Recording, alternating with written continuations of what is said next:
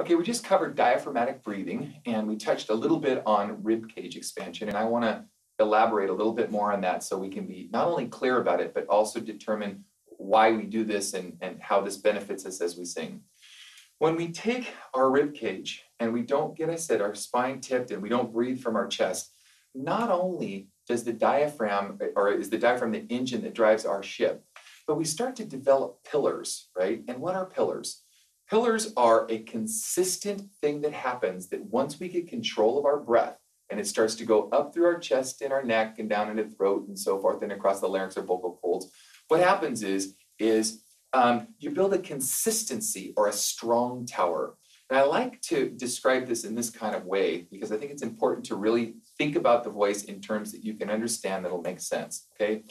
I don't think about the high note as much as I think about where I'm placing the note on my vocal cords. We'll discuss this more as we go, but I think about this as pillars, and I like to use the example of a rocket ship, and we're going to go through this more and more as we go. And the rocket ship has basically 3 stages, okay? We've got stage 3 on the bottom, you got stage 2 in the middle, and you got stage 1 at the top. And as this rocket ship goes up our elevator shaft, or our support mechanism for breathing, okay? As this thing goes up, as we start to go up in the notes, we actually drop away stage 3 and it moves away like this, which means that we take the weight and take that heavy thing that we're using from the bottom and we make it smaller.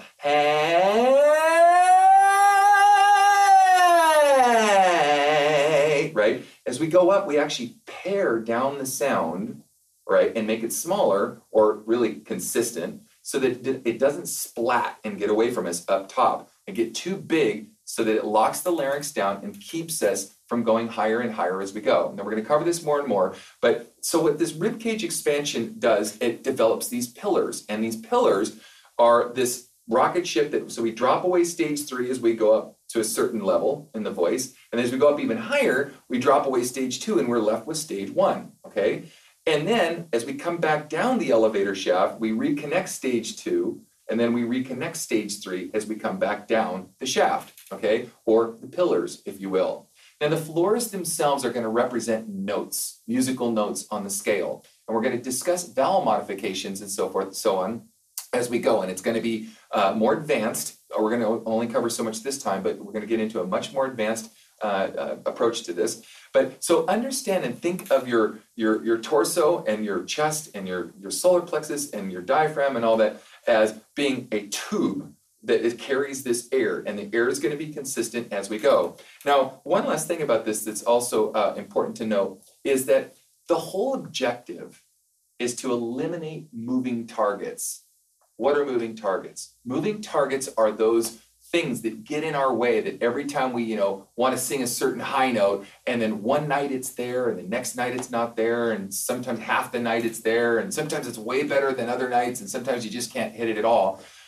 These safety mechanisms build a consistency so that when you do them correctly, you'll be able to hit that note night after night after night without stressing and worrying about hitting the high note. We're going to also cover something called the psychology of singing. We're going to talk more about psyching yourself out and freaking yourself out for the high note. But for now, so that's what we're discussing for now for called pillars. And these pillars, again, are a tube of air that goes up the elevator shaft as we have our rocket ship that will start to talk about vowel modifications and so forth in order to help you better understand how to relieve tension as we go up the scale. I know this is a lot of information, all right? But if you go through it slowly with me and I'll walk you through it step by step, it'll make sense. You'll be able to practice this to the scales that you get, which is the audio portion of the DVD. Now, I don't discuss these things in the audio portion. You need to apply what you're learning in the video to the audio portion and experiment yourself for your own voice because everyone's voice is different, okay?